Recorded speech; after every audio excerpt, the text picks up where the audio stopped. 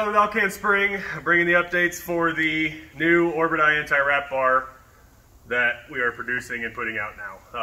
We have the Hemi YJ here set up, getting ready to put the new one on it. And this is the kit that you'll receive. 2-inch quarter wall DOM lower, 1.5-inch quarter wall upper, your axle mounts, bushings, sleeves, and then the Orbit-I. The Orbit-I is the most important part for this setup because the Jeep has all the Orbit-I's. So we want that anti-wrap bar to articulate just as much as the springs do. So we're putting an Orbit-I so that it does. That's pretty much it. We're going to get into installing this on the Hemi YJ again. This is a 14-bolt rear axle, so we're going to have to get everything set up and welded, but we will walk you through step by step on how to get the anti-wrap bar actually set up.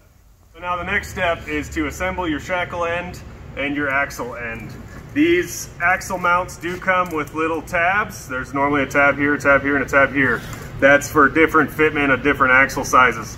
So for this 14-bolt, we had to clear out a couple of them to just ensure that it fits nice on the axle tube. So what we'll do now is we'll assemble the 2 DOM sleeves, come with bushings and bolt sleeves. This one's already done.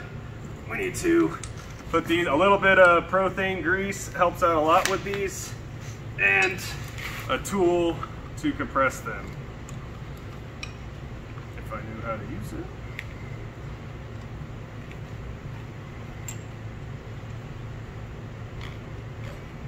There we go.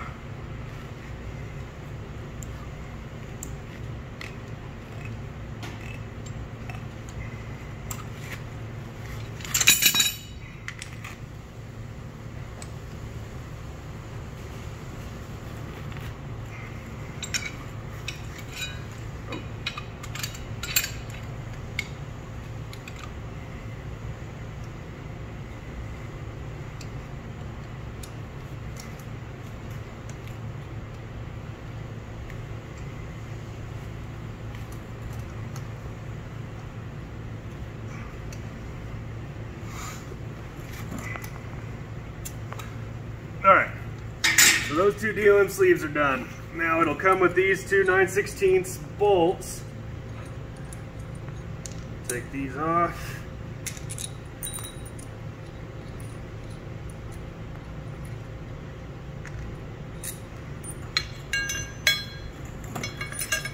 Run your bolts through the holes. I like to use the farthest apart, just to ensure you get all the leverage for this kit. Put these back on. And remember, this will just be a mock-up because we're not going to weld them with the bushings in. We're just going to tack everything in place at the moment to get our tubes and everything done. You'll need a 13/16 socket and a 7/8 wrench to put these on.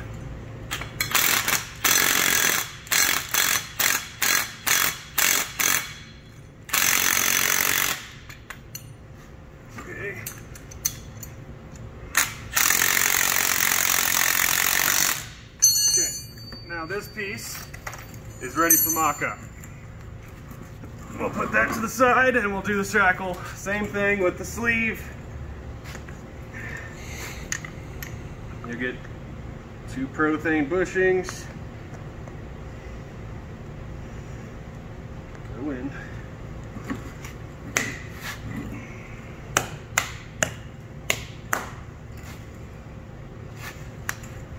Push your 9/16 sleeve in, like so.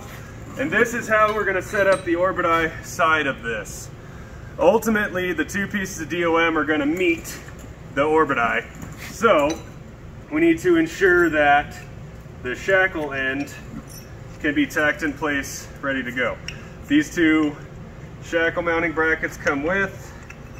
That one doesn't wanna go on that side. So I'll put those on so we can tack them in place as well. Insert your bolt, put your nut on. These will also come back out because I don't want to burn up the Orbit-I or the bushings. Tighten that guy, tighten your Orbit-I, and that's ready for mock-up. All right, so next part is tacking them in place and making sure that we got them where we want them. All right, now with the help of a helper, make sure you got your axle side where you want it. You want your lower link to be a little bit below the drive shaft, and the upper link obviously is going to be where it's going to be. So now I'll just tack this in place enough to hold it, just in case we do need to move it again. But this is ultimately what it will look like. For final installation, also make sure you put your bolts the right way, because it's what you can't normally get the bottom one out. So we'll tack this one up, and we'll move on to the front. All right, you guys ready?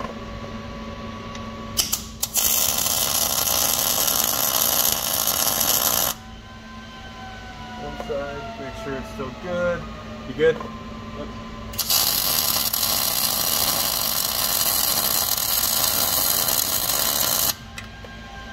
Okay, you wanna go.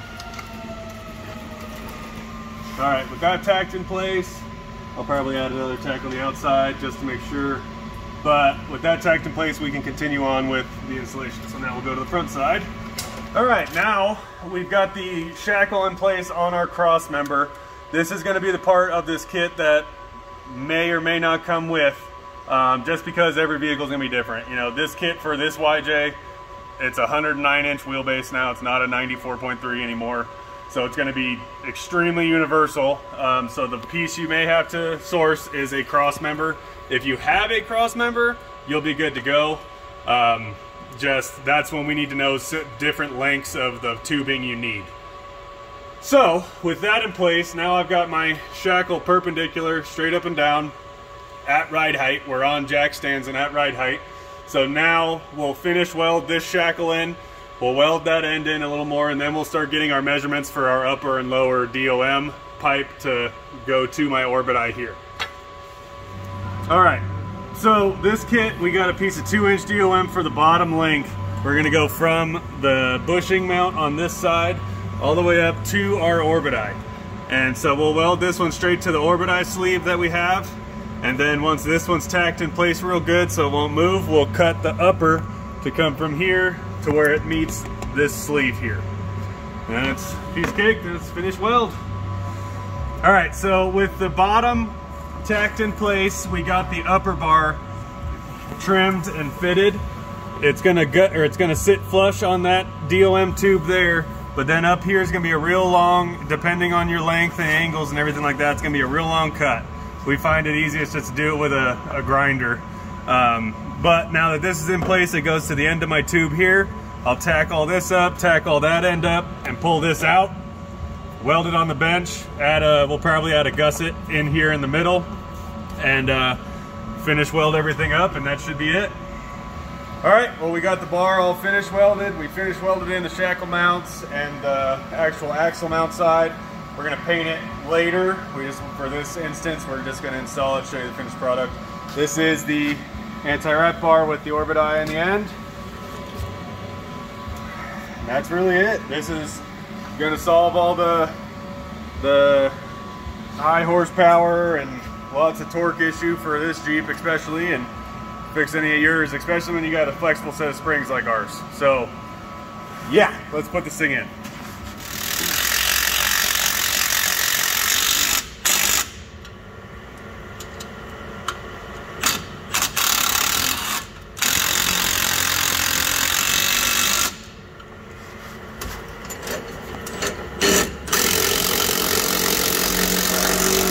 So we got the new anti-wrap bar back installed, lifted it back up on the lift, and now you can see it a little bit better.